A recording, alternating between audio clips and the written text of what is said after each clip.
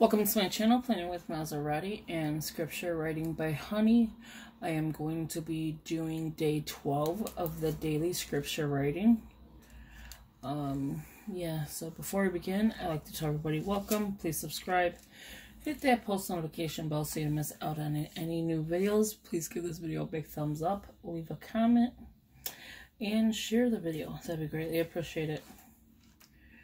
I don't know what it is today, but I am freezing. So today is day 12, and you will see it today. I was kind of tired yesterday, so I didn't film it last night, which I probably should have. So before I start reading the Bible to you, we're going to be doing again Isaiah 33, 1 through 6. And you can find the prompts by Rachel Wujo. So I would just type in her name, and what we're focusing on this month is purposeful pause. And we're doing day 12, so I'm going to go ahead and mark that off. And I'll highlight it when I get done. And then I ended up putting a sticker yesterday when I was doing stuff with my stickers, but then I was like, should I film the video today or film the video tomorrow? So I ended up filming it actually today, which is the 12th. So 33, 1 through 6. So this isn't too bad. It's not bad at all. So let's grab the Bible. And if you're curious to the Bible I'm using, it's the NIV, Holy Bible, and it's the large print. And I love large print because, you know, this girl's getting a little older and her glasses are not working. So it says, distress and help, woe to you, destroyer. You who have not been destroyed. Woe to you, betrayer. You have not been betrayed. When you stop destroying, you will be destroyed. When you stop betraying, you will be betrayed. Lord, be gracious to us, for we long for you. Be our strength every morning. I agree so much with that. Our salvation in time of distress. At the uproar of your army, the people flee. When you rise up, the nations scatter. Your plunder, O nations, is harvested as by young locusts. Like a swarm of locusts, people pounce on it. The Lord is exalted, for he dwells on high. He will fill Zion with his justice and righteousness. He will be the sure foundation for your times, a rich store of salvation and wisdom and knowledge. The fear of the Lord is the key to this treasure. I 100% agree with that. Yeah, that was a deep one right there. Because what I liked, it said it in here that, where's it at? Lord, be gracious to us. We long for you. And we really do. I mean, if you really think about it, we do. We long for him. Our strength, like, we need him to be our strength in the morning. That is, like, so true. Like, when you wake up, you thank God every day that you had another day to wake up. And then you need him, you know, to conquer your day. So you need him to be your strength. I believe in that 100%. In our salvation in time of distress. And we're always, when we're, I say needy, but like when we need him, when we're distressed or we have a problem going on or something, we're always needing him. So I believe in that 100%. And I don't know if I'm betraying the way I'm saying it correctly, but yeah, like, I agree with this verse. And not that, you know, like the verse is wrong and I'm like, oh, well, no, it's wrong. No. What I'm saying is, for my belief, I believe 100%. Because we do. When we have a problem, who do we go for? Who do we go to first? Lord, why is this happening? You know, show me the way. You know, lead me to the right path. And what do? We don't listen. We do the opposite. And that's why I want to grow closer. That's why I think this here is helping me. Scripture writing has always been my thing, but I think this year I want to grow closer, like where I can say verses, I can, you know, like anything like somebody else can. Like the only one I can repeat is John 3:16. I mean, I knew that since I was a kid, but what other verses do I really know, like that I can, you know, say out loud and be like, okay, well, this is from here and this and this and this. I can't, like, I really can't. So that's why I'm like, I need to be closer and focus more on, you know, the Lord.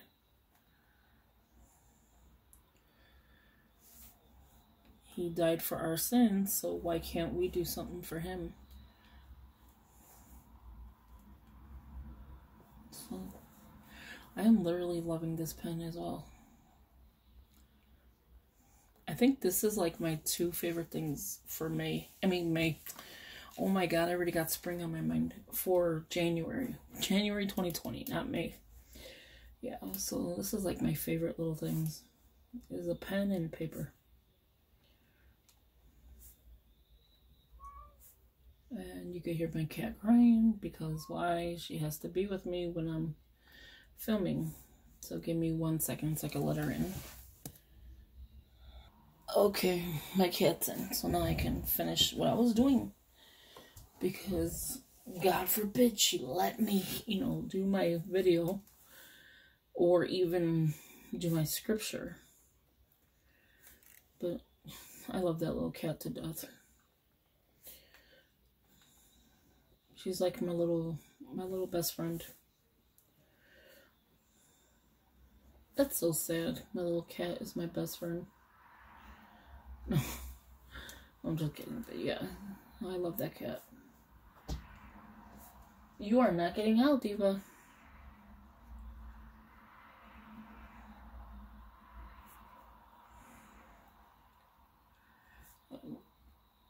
Yeah, so it's like, be our strength every morning.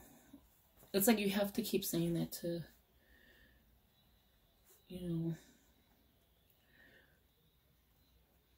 I don't know, in time of distress. I feel like because my hands are so cold, my writing is not the best right now. But my hands are like freezing. I don't know why. I need to have my blood checked because my hands are freezing. And I'm in the house with the heat on. So that should be like, no, your hands should not be this cold at least. At the uproar of your army, the people flee.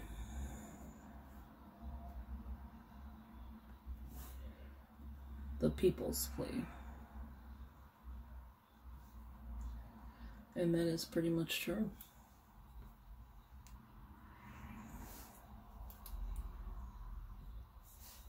When you rise up, the nations scatter. Whew, that is some strong stuff there. Like, I just got goosebumps from reading that. What does that mean? When you rise up, the nations scatter. And then I just started getting goosebumps. Like, I'm already cold, but I didn't get goosebumps until I just read that. Does that mean anything, or is it just me overthinking? Because, you know, I do overthink a lot. So, I'm talking about this, and I haven't even asked you guys, how are you guys doing? How is your scripture writing going? Are you on day 12 as well? Did you fall off, or are you ahead? Sometimes I do like to be, and I used to do this, like to be ahead. Because if I have a busy day or something, I don't have to worry about my scripture writing because I'm like, I have it done. And I got to study, and plus I love to write, so it makes me want to keep writing. But I'll be like, okay, well, let me do day 13, 14, 15 all in one sitting. That's the type of person I am. I like to do that. And I don't know why it's like that. I guess I just like it. It's weird how they reference a locust. It says, your plunder, O nations, is harvest as by young locusts. Like a swarm of locust people pounce on it. Like, I think I'm going to do a definition of that, what it means in, the Bible part of it. Because, I know a locust is, I think, a bug, right? So, I'm like, I know what a locust is, and I'm like, I think a bug, right?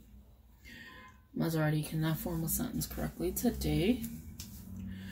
But, yeah, so it's like, if it's a bug, why wouldn't they say a different kind of bug? Why would it be just a locust? I don't know. I question a lot, not of the Bible, but just like things that people say. And like, why would you say that and not this? Or why would you say that and not that? I guess it's just curiosity. But yeah, I do want to see like what it means for this passage. Like, why is it talking about locusts and people pounce on it?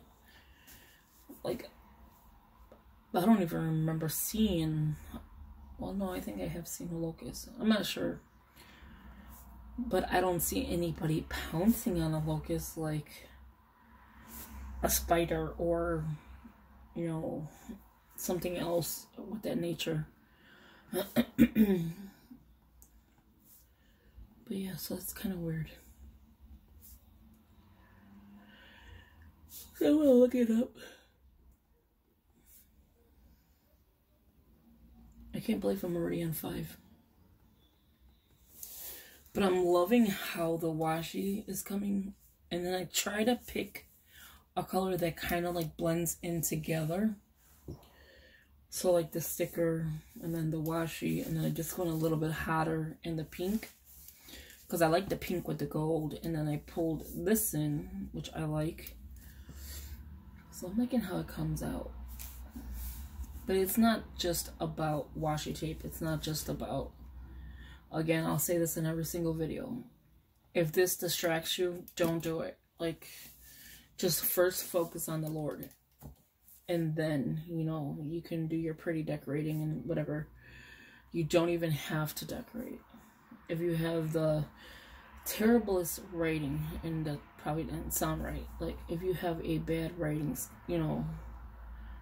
Maserati cannot form a sentence. And it looks horrible. And I'm not saying you do. I'm just saying, like, in general. Don't focus on your writing. Just focus on the book, at hand. Like, what are you reading? And what's the verse about? Like, I'm breaking down each verse. And I'm, like, reading it, like, multiple times to understand it. Like, I understood, he's, what did I say? Be our strength every morning, our salvation in time of distress. And you keep saying that. You're going to remember that. Okay, for your times. I thought I was losing my space, but no, I found it. So don't focus on just pretty stuff. Focus on the scripture. And you can write your scripture out and later on put stickers or later on do the washi. I do it ahead of time, so that's not my main focus. Like, I'm just doing pretties and then I do my main focus. So I don't have to be like, oh, wait, let me stop and washi tape. And I used to do that. I would do that on the videos with you. Washi tape it, decorate with me kind of thing. And yeah, I rather my focus be on the word. And I hope the same for you.